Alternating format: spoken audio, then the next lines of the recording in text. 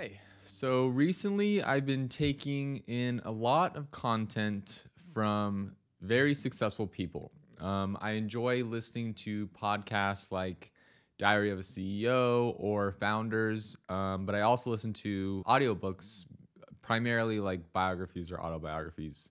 And recently, a common theme that I've found among these successful people is a morning routine. So this year, I made a promise to myself that I'd start focusing more on my physical health, my mental health, and not so much on what other people always are wanting from me or asking from me. And I'm kind of happy to say that I've been really going strong so far with a solid morning routine. Over the last 6 months, I've slowly started implementing this acronym known as TIME, which stands for thankfulness, insight, meditation, and exercise. And if I am disciplined enough to really execute all four, then just wow, my day is just so much better. I'm more productive, I'm slightly more calm, definitely less irritable. And at the end of the day, I'm just so exhausted that I just feel a large sense of accomplishment, which feels good, right? So now I'm still definitely working on this. I don't do all four every day. I've slowly added each one kind of one by one until I get used to it. And I just know that in the future, I'll be more automatic with it.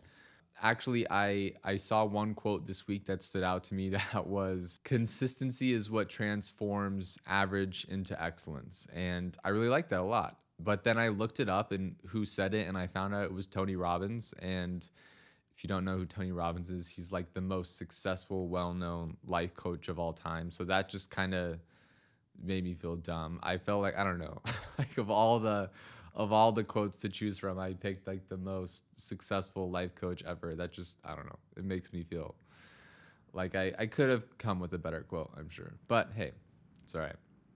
So, anyways, let's dive into each one of these. In December of last year, I started working out weekly, but when January came along, I made it kind of like this resolution for myself, and I started really being diligent about going to the gym at least 4 times a week. And it actually all started with another book by Tim Grover. And basically, that book puts everything in perspective in the sense of choices. Everything comes down to choices. It starts as early as you wake up. What choice are you going to make? Are you going to hit the snooze button or are you going to get up? And I don't want to sound like every single morning I've done great. There have definitely been mornings where I've hit snooze and I made the wrong choice, right? But that's okay because throughout the last 6 months, I've definitely upheld my commitment and got myself up more than I haven't. So I'm really proud of myself for that. But after I got on a really consistent basis at the gym, I started replacing my music with podcasts or audiobooks. I no longer felt like I needed that motivation to keep me going, to keep me pumped up in the morning so early. I was able to really do my workout, but also focus on some alone time. And what I wanted to do was learn and grow and take in more information that would be useful for my career, for my life, anything like that. This was interesting for me because I've never really been a reader at all. I hate books. I read one page at a time and then I get really distracted and I have to go back and reread, and then I feel discouraged with my progress, and then I'm reading, and then sometimes I'm reading with next to my fiance and I'm comparing how fast she's reading with whatever I'm reading, and then I become more concerned if she's actually retaining the information because she's reading so fast and doubling the pages, and it just becomes this whole big thing in my mind about, oh my god, I'm reading so slow. I'm not this is slowly becoming a waste of time. However, with audiobooks, I can easily retain the information.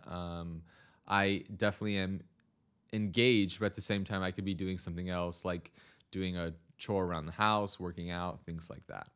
And before this year, I was probably taking in one entire book all the way through per year. But this year, I've listened to 14 audiobooks so far, and most of them have been at the gym in the morning. So by 9 a.m., I'm going into work. I've taken care of exercise and insight, and that makes me feel pretty good knowing that I've knocked off two big things where I've helped myself mentally and physically so far. Now, these next two things are the newest to my morning routine, and they're like my problem children. We're just feeling each other out right now. It's kind of weird. So, in the last few audiobooks, a common topic that has come up a lot is meditation. And I have a weird kind of experience with meditation. It's always seemed very hippie to me. Even talking about it is kind of like has an embarrassing connotation to it. When I was in high school or college, my mother really got into meditation, and she went to silent retreats and even taught mindfulness meditation for a while. And it was just always kind of weird to me. I'm glad how it's helped her, but I didn't really care to know much about it. I vaguely understood it as she was sitting in a room by herself, quiet. But it's really helped her a lot, and I'm glad it's worked for her.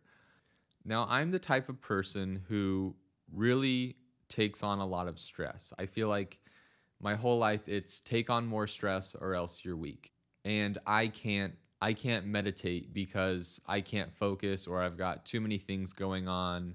And I don't need this extra help of how to balance stress. I just need to figure out how to take on more. But in the last month, I've tried to put all of that aside, and I've learned a little bit about transcendental meditation. And before I go into it, I want to say that I'm not actually practicing it yet properly. I know that I need to see a guided teacher first. There's like 4 sessions that you have to do. But right now, I'm just taking the time out of my morning to meditate. At night, I'll set 2 alarms. Each of them are 30 minutes apart. This first one is to wake me up. The second one is to stop my meditation and start getting ready for the gym. Now, I don't have like a mantra or anything. I just really try to stay focused on my breathing, let whatever thoughts kind of come into my mind, which is something that I like about transcendental meditation, and then try to let them go on my way and focus again on my breathing. It's kind of weird. Towards the end of the like 20 minutes, you can actually start feeling how long like 20 minutes is with your eyes closed, and it's just odd. But towards the end, I'll try to start thinking about the intentions that I want to set for the day. What's my priority for the day? What do I want to focus on myself? And then boom, the alarm goes off, and I'm ready to start my day. I also try really hard to not look at my phone until I go to the gym. And this is a big part of my new morning routine and my new morning meditation. I've heard someone say that looking at your phone first thing in the morning is like letting 100 people into your bedroom with you, which really kind of grosses me out. But it's true. You're opening your eyes, and instantly you're just opening yourself up to everything going on in your little world all at once. And if it's Instagram or scrolling through emails or any other notifications, that immediately just floods into your mind during your meditation. And it changes from what are my intentions for the day to how am I possibly going to get through the day? How am I going to make all this happen? So don't do that. I'll never do a podcast before 8 a.m. so that all of my amazing loyal fans don't miss out on any notifications. That was a joke, by the way. It's okay. Maybe I'll have loyal fans one day, but not today. Let's move on. Finally, thankfulness, which is definitely the hardest part for me. I find this to be the most cringiest, just stupidest thing, but I am trying to do it. I just really overthink this, and I never know really what to write down. And frankly, I think it's kind of embarrassing that I'm just writing down my thoughts and what I'm thankful for. And that's kind of weird for me to say because I write all day, or at least Chat GBT writes a lot for me during the day. But so yeah, so I can't really give much input on this part of it yet. I'm definitely the most inconsistent with this one so far, just because it feels like a chore to me more than anything, actually. The other ones kind of feel different because I can actually feel a difference in how much more calm I am, or my physical, I feel a lot better, but it just seems kind of corny to me. I don't know. It's just like if someone were to ask me like, what'd you write down in your gratitude journal today? I'd be like, what are you talking about? Why would I ever share this information with you? Why am I doing this? But it's just, I don't know. It's just weird. So yeah, so that's the morning routine. This is basically primarily set to weekdays for me right now. I do it 5 days a week, but here we go. I'm going to dive into it. Okay. So my first alarm goes off at 5:02. I get up by 5:10 and start meditation. Then my second alarm will go off at 5:38. Why that specific number? I don't know. I just set it to 5:38. It's my morning routine. Back off. Go get your own. Uh, you don't need to worry about it. But after that, I immediately go into the thankfulness part when I can. That's usually between 5:39, 5:45. Just write down a quick paragraph about what I have coming up, what I'm thankful for usually. I try not to overthink everything. Then I'll get up, brush my teeth, fill my water bottle, feed the dog, and boom, I'm out the door and at the gym by 6:10. Unless this extremely long traffic light just stays red for way too long. It's just super annoying. But yeah, so 6:10, I'm usually at the gym. Then I work out for about 50 minutes, listen to an audiobook or a podcast the whole way through, and I'm back home again, typically around like 7:10. Then it's immediately going to breakfast time. For my 90s kids, it immediately takes me back to that commercial that they played on like Nickelodeon. Gotta feed your body, feed your mind, make your muscles big and strong, keeps you going all day long. You know what I'm talking about. If not, look it up. It's a great commercial. But yeah, so 7:10 to 7:30, we're eating. I started out with protein waffles. Then I got bored of those. Then I went to like Jimmy Dean's sandwiches, breakfast sandwiches. Then I got big on protein shakes for a while, got bored of that. And lately I've been like on a Greek yogurt granola phase, but I can already tell it's gonna be out soon. So I definitely need some new breakfast recommendations. But the goal is to keep it pretty fast, not too time consuming. I can't be like cooking something. I can't really be making eggs. I don't know. It just takes too long. But I need something new. Anyways, 7:30 to 8:15, shower, get ready, hang out with the homegirl, and then boom, I'm on my way to work. And when I get to work, I'm like, wow, that's a lot, right? I've accomplished a lot, and it's not even 9 a.m. yet. The day hasn't even started, and don't get me wrong. Some mornings I'm barely making it through this. I'm grumpy. I'm tired.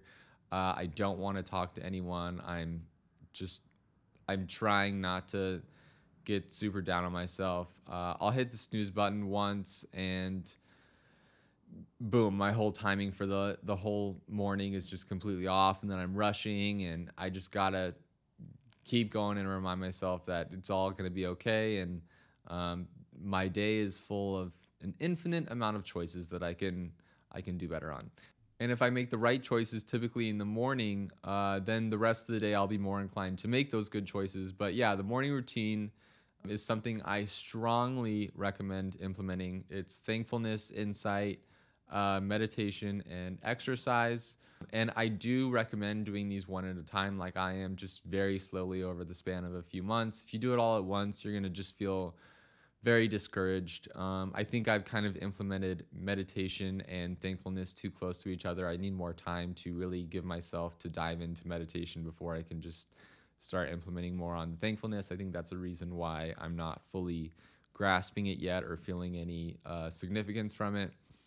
But yeah, this is actually my first podcast that I've recorded in the morning. I am extremely tired. I've been up since fucking 5 a.m. So yeah, give me a break, all right? I definitely need some coffee soon. The morning meditation is something that's really helping me right now, trying to stay positive.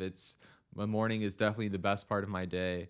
And by the end of the day, I'm just so tired that by 9 p.m. I just want to go to sleep and get ready for my first alarm to go off. So anyways, yeah, it's definitely something that I'm working towards improving, but I'm really glad I've implemented it so far. But thanks a lot for listening. I hope you have a great day. I'm going to down as much coffee as I possibly can right now to get through the rest of the day. It's currently a Friday, so it's been a long week, but we're going to get through it. And I was able to do my morning routine every day this week, so I'm proud of myself. Anyways, I'm gonna go. Have a good day. Thanks.